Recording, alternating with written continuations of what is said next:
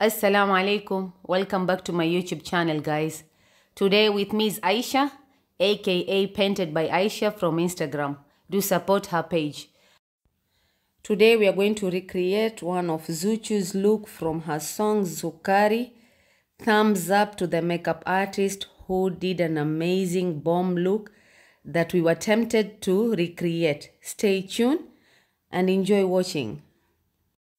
Please don't forget to comment, like, share, and subscribe.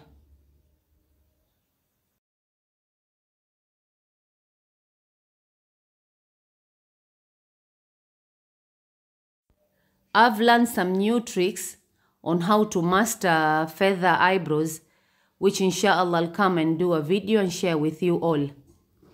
Tumetumia adhesive duo lash glue kuzistick, and then I use my eyebrow gel to create like feather effect, like just a yani nimerusha kama mistari, making sure see neat like the way I always do my eyebrows. Inshallah soon I'm going to do a video showing step by step on how I achieved the feather eyebrows.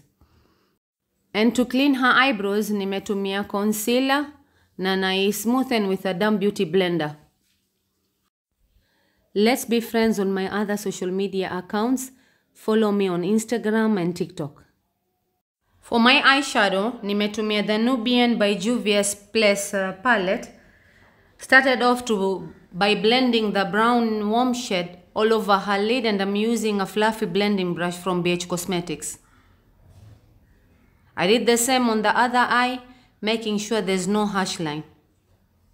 One thing I always recommend is take your time blending your eyeshadows to get eyeshadows ambazo hazina harsh lines. And as you can see, I used a yellow shade to blend na iwe kama transition yangu. So I'm playing between the yellow shade and the warm brown shade to diffuse the harsh lines and making it look flawless.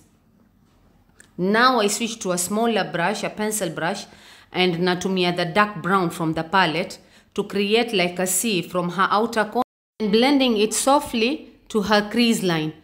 That is, I'm trying the brown to be diffused so as kusiwe na any harsh lines, but still the colors to marry each other.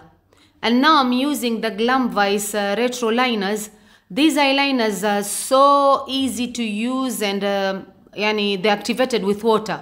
So how to use it? After you've added the drop of water, you mix it to get it into a thick paste form. Ndo iwe easy kutumia. And I'm trying to draw like a V-shape mwisho, something like kufata crease line yake. And I'm using also a Glam Vice eyeliner brush that I also purchased with the Glam Vice retro liners. These I purchased from Asmini Beauty, and I think it's worth having it in your kit.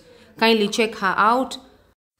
Using the same pencil brush from Morphe, na blend with black eyeshadow kwenye hiyo eyeliner, so isiwe like a harsh line.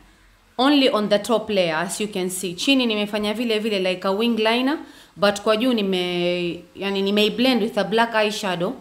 The idea is to work fast before the eyeliner dries down, kwa sababu the moment eyeliner itakauka, hata ukiblend na eyeshadow ya black, still the harsh line ya eyeliner itakuwa yaonekana.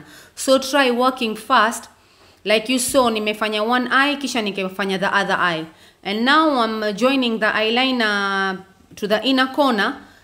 But make sure when you're going down to the inner corner, eyeliner iwe thin.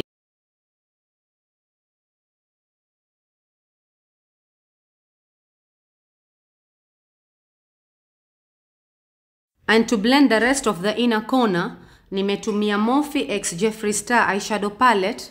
I mix shade What's the Tea and Wake and Bake. These are warm green shades that I blended to diffuse the harsh line between the black and the inner corner, so as kuwe na transition. And for the pink liner that was from the inspo photo of Zuchu, I used the same brand, Glam Vice retro liner in a pink shade with the same brush from the same brand. I created a thin line to join to the outer corner kwenye V shape on top of the black liner. I ended up feeling like the liner was on the purple side, more on the purple side that I didn't like, and ended up using Fenty Beauty color eyeliners in the shade pink. Now I use the same brush to draw on top of the purple liner so as they blend together.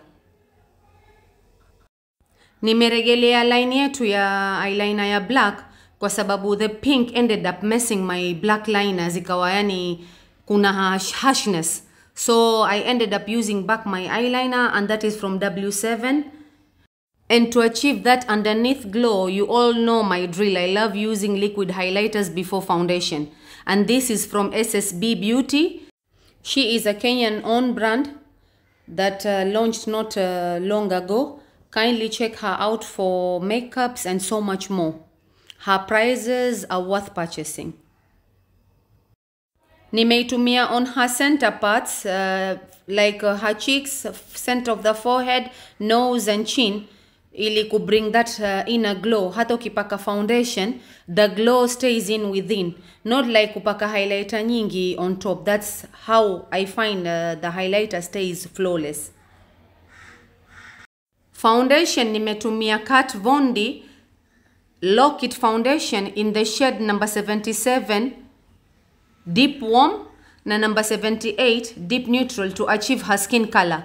Nimetumia one pump from each foundation to get her skin color. And as you can see, the foundation has full cover, yet it yani yabakisha like a radiant finish, velvety. Yani it's one of my best foundations. Na to blend it, nime spray Morphe spray on the beauty blender so as the foundation blends beautifully. To highlight the center of her face, nimetumia Huda Beauty Overachiever concealer and Too Faced sculpting concealer to brighten the center of her face. I mixed the two shades because nimeona Huda Beauty was too light and the Too Faced was too dark for her. So nime mix together to get something warm that will blend in with her skin color. And to blend it, I'm using a Real Technique concealer brush.